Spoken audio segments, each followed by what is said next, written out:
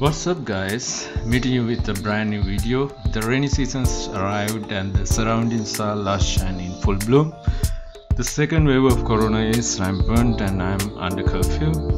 I know many countries have affected, so guys, please stay safe and take healthy food and stick to health protocols. I'm Termytoces, and with my channel I talk about so many things because I do believe you do something right means you put technical knowledge into work. This even applies to cooking, as food is what drives us.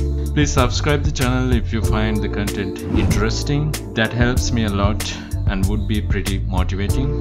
With rain starting to fall, I expect something special from Mother Earth, edible mushrooms. So after rains, as I walk around in the morning, I come across this delicacy, commonly known as small sand mushrooms or heen velihatu. Small because there are bigger versions as well.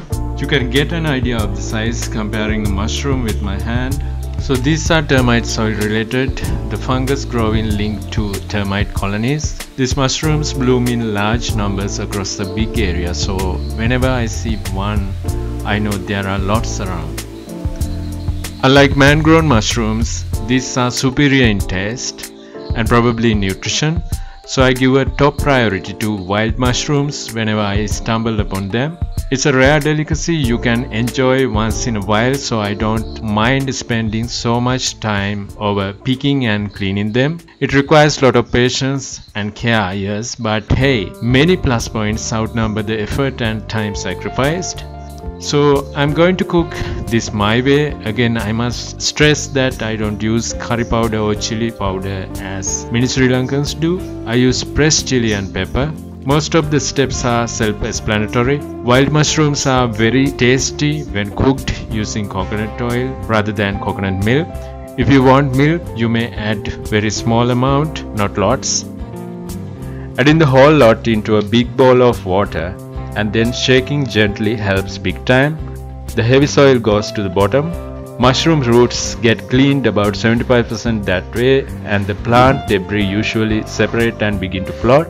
Several washings this way needed. You need to be gentle with the mushrooms all the time, as the cap can easily break and separate from a stalk, and then the job can turn into a pretty messy nightmare. I preserve the stalk to its full length as much as possible, just trying to wash away the dirt, but when I feel like removing the root, I just break it off. Picking these, I make sure to be gentle because I want complete stalk uprooted. I don't want it to break, leaving meat inside the soil. Keep in mind these are fruiting bodies of the fungus. They make these for a reason. I should respect nature's requirements, so I don't pick the entire area. I leave some so the fungus can disperse its spores around. Its continuity is important.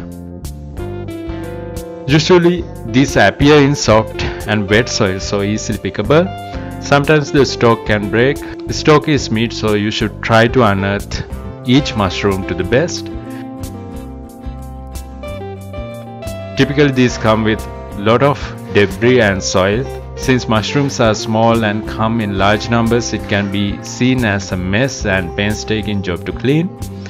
But like I said before, it's a rare, nutritious delicacy, so you can make up your mind to invest time and labor into it.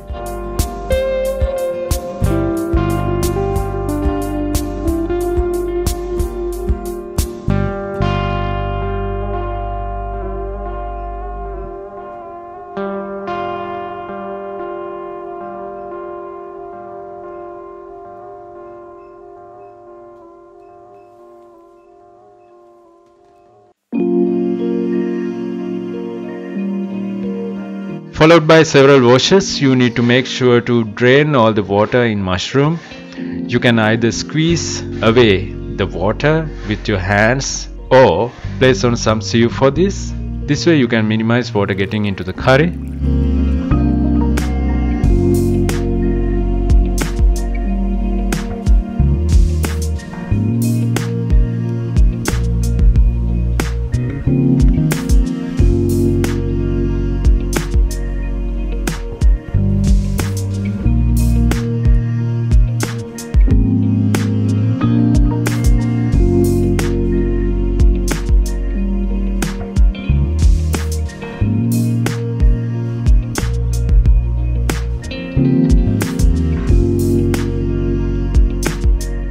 These are so good, I don't want to miss out even the little bit of mushroom.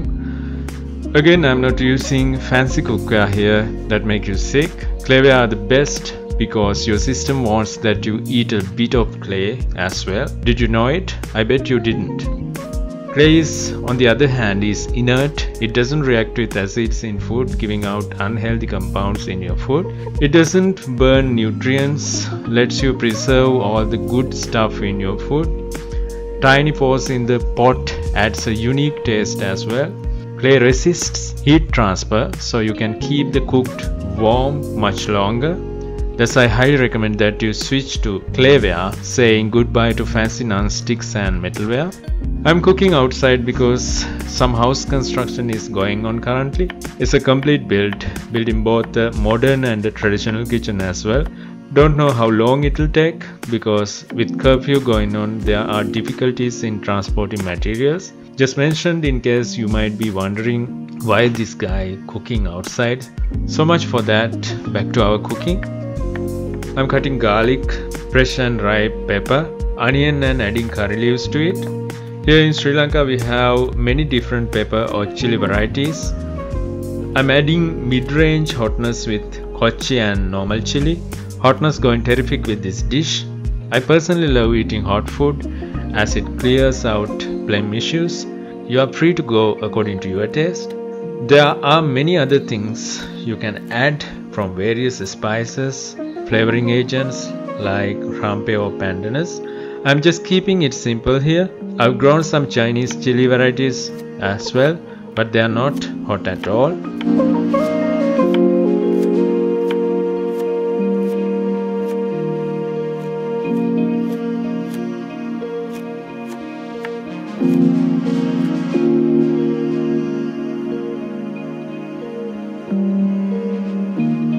I'm gonna add some homegrown cabbage leaves to the curry. Of course, cabbage is not a traditional single-use vegetable, but adding it since its availability and the feeling that it might go great with mushrooms. Now I am mincing cabbage leaves. I love their fleshy, fibrous nature when eating.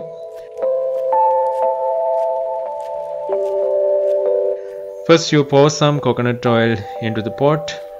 I use NLDB coconut oil they sell at their outlets. People do not make their own cooking oils at home like they did in olden days now. They rely on various third parties which carry out adulterations. I buy from NLDB which looks alright, but the best these days is to make your own oil. When cooked with oil, you don't add everything first. You add oil, allow it to boil. When it starts boiling, you add salt and spicy hotness and flavoring agents. This is also known as tempering. This process liberates essential oils from cells and this enhances taste and flavor.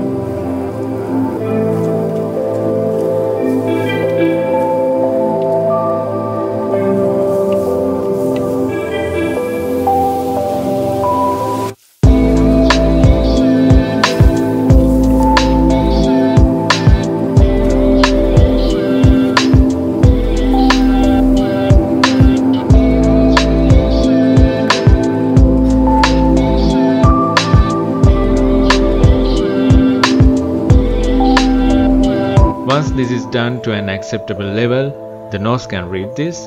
You add your major ingredient, in my case mushrooms. Once added, you should mix everything very well. Again, no metal spoons. I'm using a wooden spoon for this.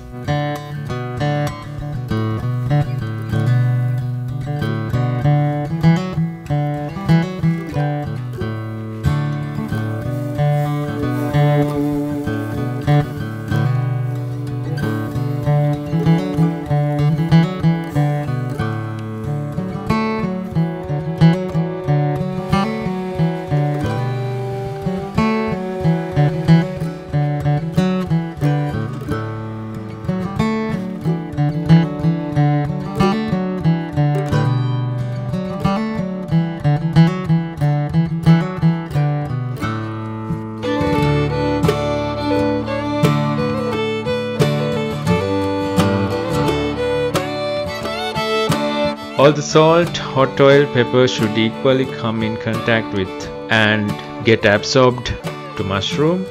You should be checking the taste. Get few drops to your hand with a spoon and taste to see if you arrived at the correct level. Thorough mixing is essential here since we don't have coconut milk or something added. Let everything cook in oil with the pot covered for some time. On and off, open it up, keep mixing and check the taste. If you feel like everything is getting dried up and burning, you may add a bit of oil.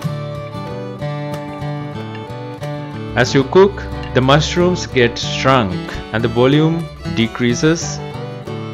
If you didn't drain water you added during washing, this water gets added to the curry, making it taste watery.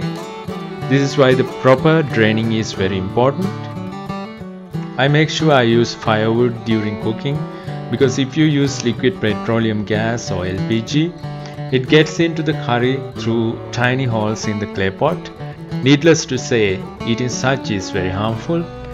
Even regarding firewood, there is a local tradition not to use any firewood during cooking. There are trees whose firewood should never be used for cooking. Some trees are toxic with varying health impacts. Using their firewood can add those toxins into what we cook. You should never use chemical treated or painted timber or furlings etc. as firewood. These are little but very important things we don't give much attention to.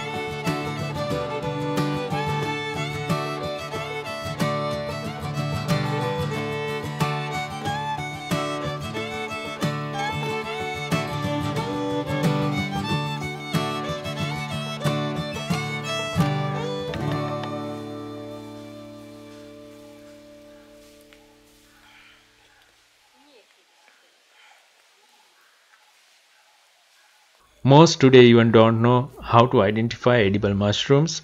Old knowledge has gone with the wind, which is disastrous. We should switch back to the sustainable old living systems and maintain our bodies properly. Our body's defense systems are highly affected by our unacceptable lifestyle, eating junk food being #1 immunity suppressor. Good immunity definitely helps us fight epidemics like COVID-19. At this stage, if you want coconut milk, you can go ahead with first milk or mitikiri. Don't add too much because it will spread the taste in a large volume of liquid.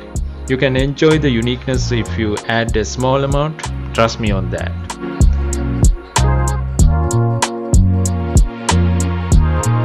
So the cooking mushrooms is done.